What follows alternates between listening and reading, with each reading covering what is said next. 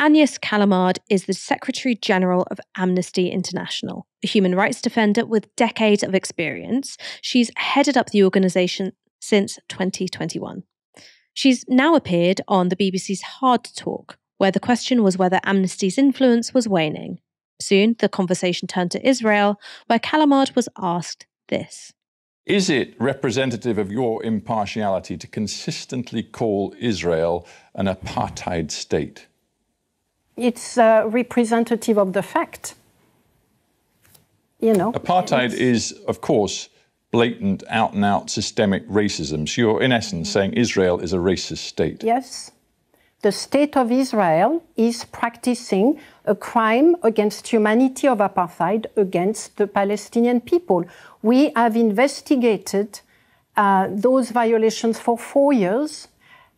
We've produced this report in February 20 last year on apartheid, calling on the state of Israel to dismantle it. Well, to be fair, not just one report. Many reports accuse Israel of systemic apartheid in everything from the operation of its security forces in the occupied territories to its more recent use of surveillance technologies. Yeah. You characterize it consistently as apartheid. But listen to the impact your reports have had inside Israel. For example, former senior figure in the government there, Yair Lapid, he says, Amnesty doesn't call Syria, where the regime's murdered 500,000 of its own citizens, an apartheid state, or Iran, or other murderous regimes around the world. It is only Israel. Look, this is not the first time Amnesty International has used apartheid. We've also demonstrated apartheid in the context of Myanmar. We have certainly denounced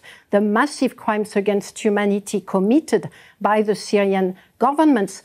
But the fact that we are criticizing and denouncing the policies, laws and practices of the Israeli government does not amount to anti-Semitism. Of course, anti-Semitism must be denounced. Of course, Amnesty International will and does denounce it. That was a pretty definitive answer to the question. But it wasn't enough for the host, who wanted to talk about Israel a little bit more.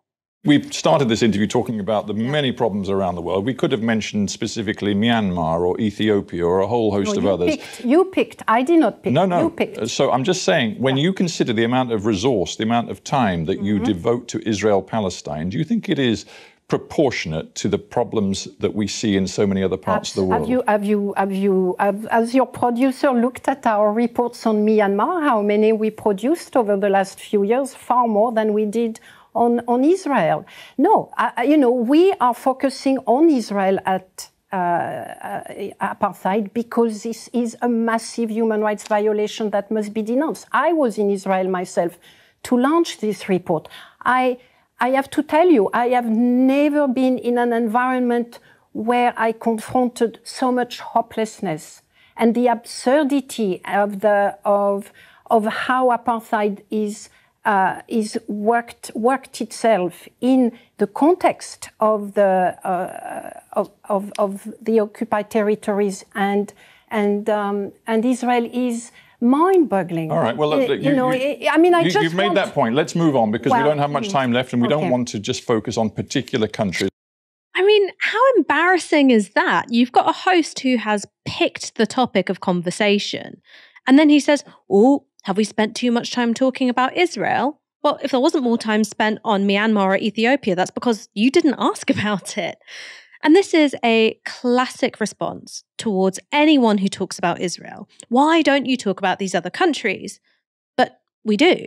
You just don't get mad about it. It has an entirely different level of sensitivity. When I talk about the UAE and the joint airstrike with Saudi Arabia on Yemen, one of the most grave humanitarian crises on the planet right now, I don't have people denouncing me as Islamophobic for doing so.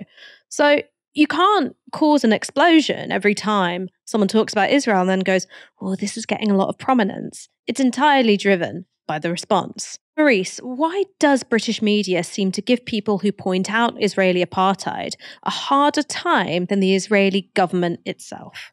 This isn't just someone randomly spouting things that she's come up with. She's she's the head of Amnesty International. The way that interview that we just watched was conducted was quite appalling. I mean, she would be, I think, within her rights to sort of, as you say, come on, we're going to ask you about this stuff, and now we're going to criticise you because you're always talking about this stuff that we've just asked you about.